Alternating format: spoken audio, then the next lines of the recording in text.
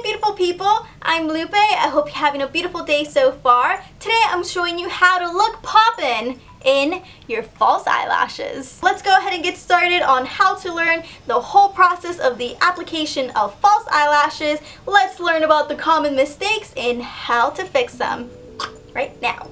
Alrighty guys, so to apply your lashes, you're going to need an eyelash curler, your favorite pair of false eyelashes, tweezers, lash adhesive or glue, and if you're just starting off with a new pair of false eyelashes, then of course you need your scissors. I also do want to mention that there are different sizes in terms of the lash band, and that's what keeps the lashes intact. That's this right here. They can be thin, they can be really thin like this, and they can be really thick. So if you are just learning how to apply your lashes, then I would definitely suggest starting off with the thin lash bands. They're just the easiest thing, and just a little bit more comfortable also, because if you're just not used to eyelashes in general, it can feel a little heavy. I'll be applying both of these in this tutorial. I'll be applying the thin lash band to show you really how easy and simple it is to apply, and also the thicker lash band, which is a little bit different to apply because it is a little bit thicker. It'll tend to lift off in the front here, and also maybe the sides, and also just in general, you really have to shape them to your eye shape so that they're not just super straight across, which I have seen. So let's get started with the eyelash that has the thinner lash band. So the first thing I like to do is curl my lashes. That way, my natural lashes are going in the same direction as the false eyelashes, which is curled up, instead of having, let's say, my natural lashes like this and the false eyelashes like this. I haven't found anything as perfect, as freaking reliable as the Duo Lash Glue. This is my ride or die for eyelash glue. I've seen other ones where it comes with an actual applicator. It looks like a little mini spatula. All in all, I feel like my favorite is just the tube one, so I stick to the tube. What I hate seeing on here, or what I've seen people do, is they take their glue, their adhesive, and they put it on the back of their hand. They take their eyelash and then they just run it through. The problem with that is just a waste of product, because then you're left with a glob of glue that you just have to remove and just throw away. That's a waste of money, girl. With this method, however, I like to wait a couple of seconds to see if any glue is coming out on its own due to the pressure once the cap is released. You don't want a big splat. I keep saying splat. A big glob coming out and being applied on the lash itself. So once I see that everything is working properly, everything is up to my control with squeezing, I take the eyelash here and start to cover the lash band in glue. Now this particular eyelash here is already in my size. I've already cut it to my size, but I will show you how I cut my other ones, the thicker ones, later on in this tutorial.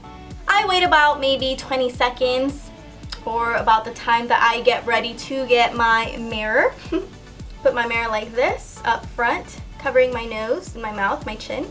Typically the position of the tweezers is in the center of the eyelash, and so that would match the center of my eyeball, and that's how I decide where to apply the lash. And then I like to focus on the outer corner first, because I don't want that to stick out enough to make it look super fake and really floppy looking. I focus on this area first, pulling as much as I need to. And by pulling, I just mean like stringing that lash along. And then I get the inner corner here. And then I make sure the center is secure. Then using my fingers, I just give it a little nudge against my skin, against the lash line. as you can tell in the up close shot, the biggest pro of these false eyelashes with thin lash bands is that you don't need any eyeliner to cover up the lash band, because it just looks like it's part of your skin. It's part of your natural lash band, which is the upper lash line, yes.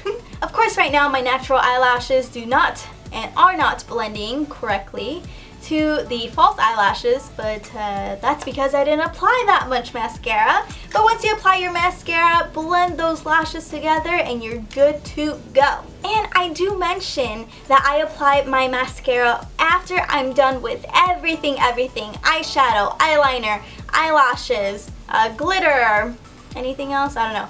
That's pretty much my last final step in my eye makeup routine. A huge reason why I apply my mascara after everything is because if you apply your mascara, let's say before applying your false eyelashes, which a lot of people do, and it's frowned upon me.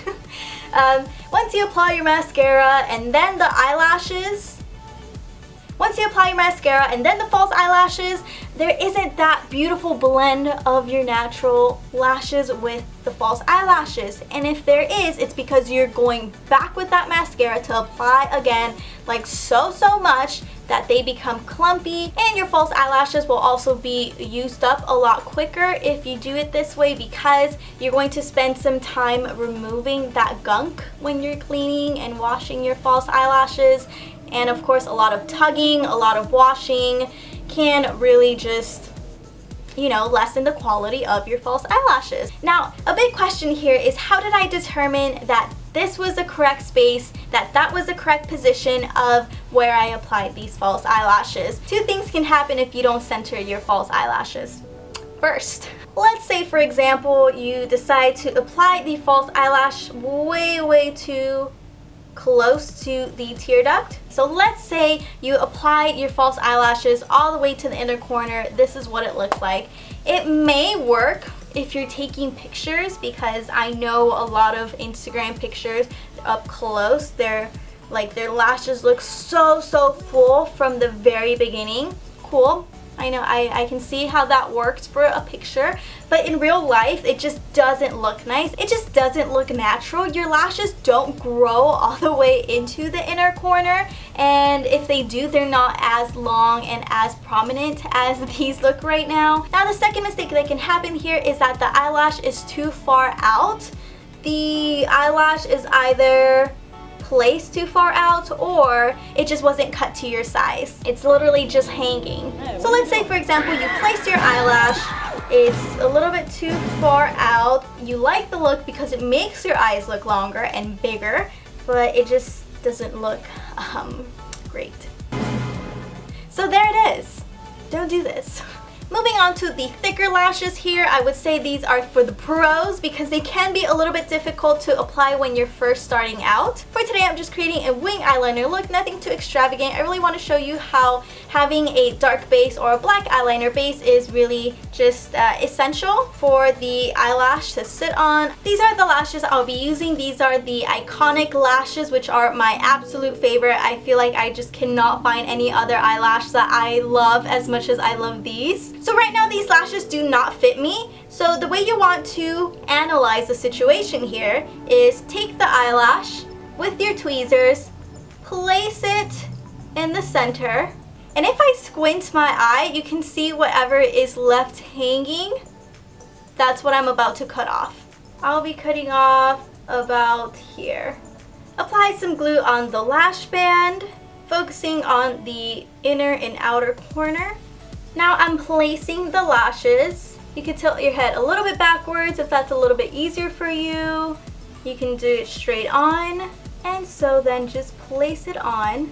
Once again, focus on the outer corners here. Typically with thicker lash bands, the lash band will kind of distort the original eyeliner look that you created. So right now if I look down, or just close my eyes, you will kind of see that the eyeliner is not smooth. Make sure to cover up those tracks, as I like to call them. Using a liquid pen eyeliner, I like to use a liquid pen eyeliner in this case, whether I use gel liner in the beginning. I like to use this because it won't tug at the lash glue and in general the eye skin. the eye skin. Once I'm done smoothing out my eyeliner, I like to go ahead and apply some mascara to my top natural lashes. I don't go all the way up towards the fake eyelashes, just the base and the roots of my eyelashes. It's always a little bit difficult to get those tiny lashes at the outer corner here, so I like to open my eye wide and hope for the best.